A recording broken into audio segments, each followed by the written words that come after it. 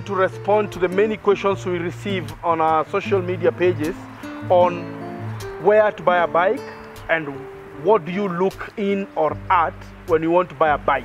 So we are going in one of the shops, so Melvin will ask all the questions, and Blake and myself, we shall attempt to respond to all of them very well and guide you also in what is a good bike.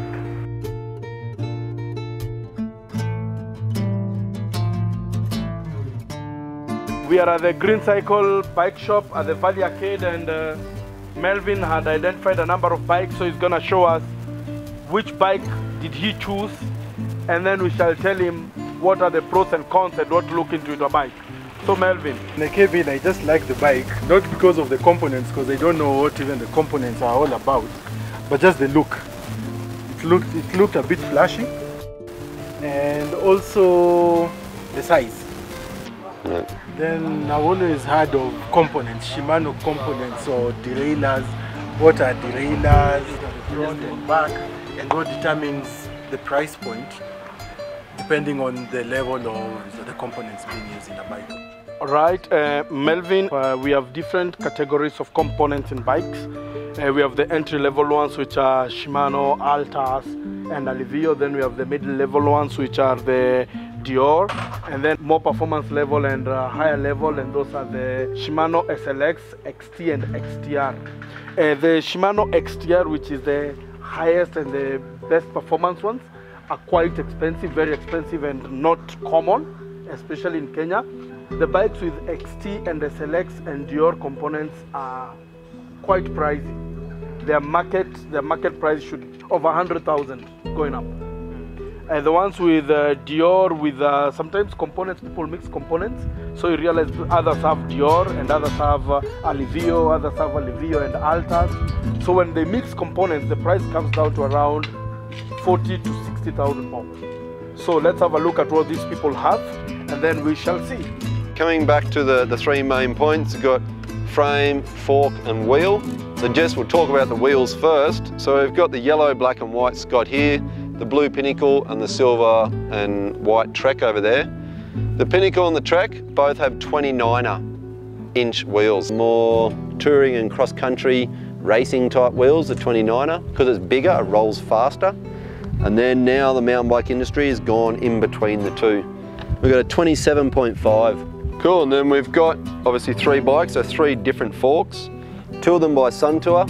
So we've got the Suntour XCR here. There's a big spring in here.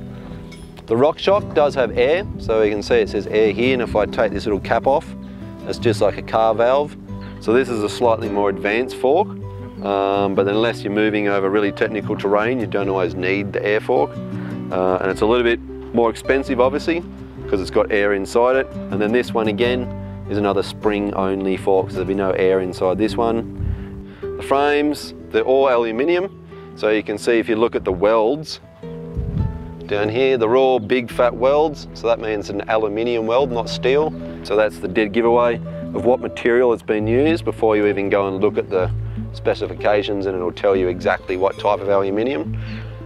We could get a tape measure out and measure them, but I would say looking at the Scott here, it looks so they're about the same.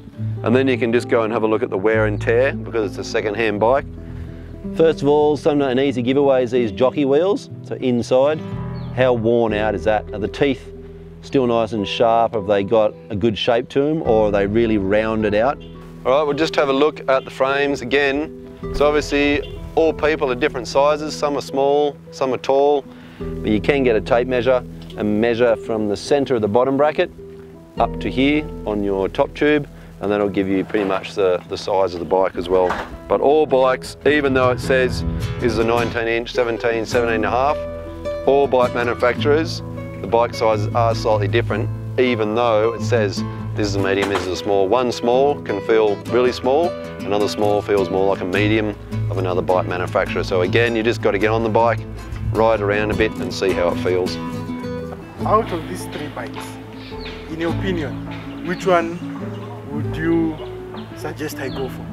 Well, the next thing I'd do before that was actually get on the bike and ride around the car park, and then just turn off your brain and just go completely on feel. Which bike feels better?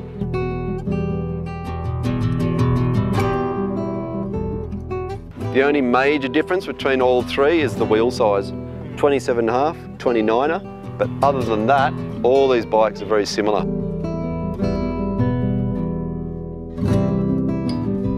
If a bike feels really good, then it's sort of the bike for you.